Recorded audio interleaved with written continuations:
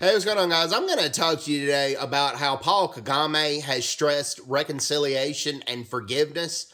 In his speech, when he talked about the Rwandan genocide, he talks about how we need to remember it, but also needing to move forward.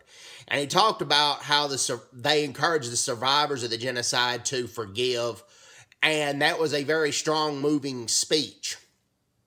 And he talks about how Rwanda has moved forward with a business and technological innovation, but at the same time remembering the genocide, so it won't happen again.